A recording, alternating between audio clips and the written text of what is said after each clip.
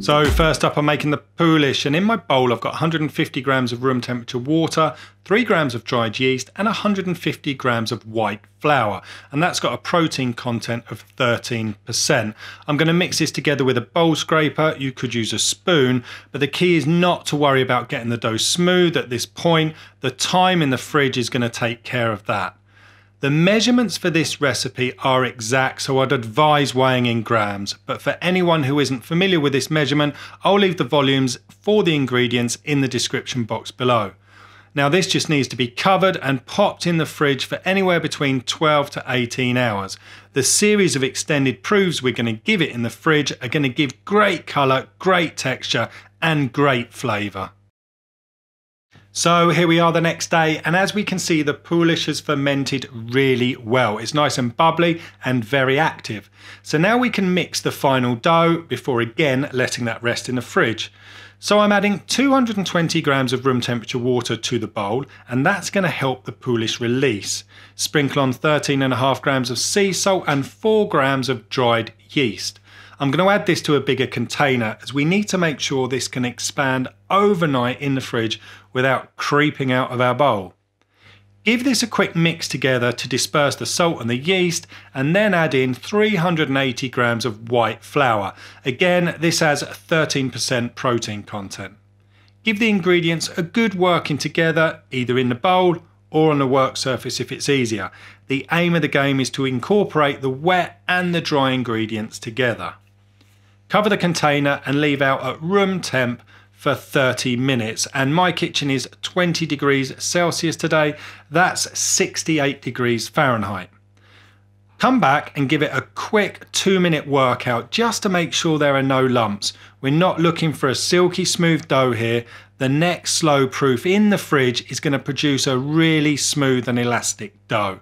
So now just cover it, pop it in the fridge for another 12 to 18 hours. Right, here we are the next day, and as you can see, the dough has proved really well in the fridge overnight. Now this has come straight out from the fridge, it's still cold, and I'm going to tip it straight out onto the work surface. Then gently bring each side of the dough up and over itself and form it into a ball. I actually proved a double quantity of this in the end so I could make some pizza tonight. So I'll divide it into 2 so that I'm working with the same amount as the quantity in my recipe. And if anyone would like to see the pizza recipe, let me know in the comments. Now you should have about 900-ish grams of dough, and this recipe makes 4 baguettes that are about 35 to 40 centimeters long. Weigh your dough out into 4 pieces, which should be about 220 grams each. Now first we'll ball each piece up and we'll leave it to rest for a good 20 minutes covered at room temperature, and this will allow the dough to relax and begin to come back to room temperature. I've used a small drizzle of olive oil in each one of these baking trays just to stop the dough balls sticking.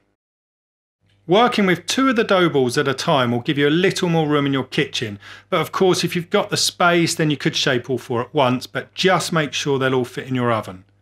Lightly dust the work surface and shape the dough ball into a short sausage by gently rolling over the dough and pinching down the seam. I'm not squeezing out the gases, I'm trying to keep them encased in the dough as I roll and press. Repeat with both pieces and cover with a cloth and then leave for 10 minutes to rest out at room temperature. The rest is really important as it will allow the dough to relax and make the next shaping process really easy. And finally, we'll repeat the same shaping process again, making sure we seal the dough from tip to tip. The dough will naturally extend while you do this, and again, be careful not to push out those gases. Now let's gently roll out the baguette to get an even size and to taper off the ends. Working from the center of the baguette, gently roll your hands forwards and backwards and slowly extend them outwards. Once you reach the very end, you can apply a bit more pressure and roll out the tips. Now baguettes are traditionally proofed on a couche, a cloth used for baking, but you can substitute this for a tea towel that's been well dusted with flour, but here I'll show you how to proof them on baking paper. I'm going to bake these on my baking steel, and I've added a baking tray to the bottom of the oven, and inside is a non-coated stainless steel chain. This is preheated in the oven along with the baking steel for 1 hour at 250 degrees Celsius, that's 485 degrees Fahrenheit. I'll use the chain and baking tray combination to create steam, but you could use a preheated baking tray in the bottom of the oven.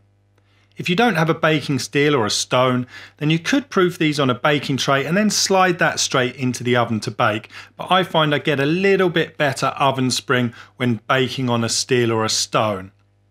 Now, cover with a cloth and leave those baguettes to proof for about 45 minutes. This will depend on the temperature of your kitchen.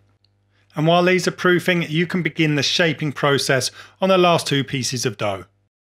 Test the dough by gently pushing it with your finger. The baguettes are ready to bake when the dough slowly pushes back out. It should feel gassy, but still strong. Now, as these haven't been proofed on a floured couche, I'll give the exterior a quick flour and gently brush it. That'll give a really nice colour contrast when baked. Right, now it's time to score. Imagine 2 parallel lines running down the centre of the baguette about 1 centimetre apart. Hold your blade at an angle and not straight. This is going to help with the ear of the bread opening up. Now don't score at an angle across the baguette, score almost in a straight line, working from the right side of the imaginary parallel lines to the left. Start the next cut just above the previous one, and so on. Now, using a peel or something flat, slide the baguettes into the preheated oven, give the top a quick mist and gently throw 2 ice cubes into the steaming tray. Bake for 20 minutes or until you've got a deep dark colour on the outside. This produces the best crust in my opinion. Now your other 2 baguettes should be shaped, proofed and ready to bake.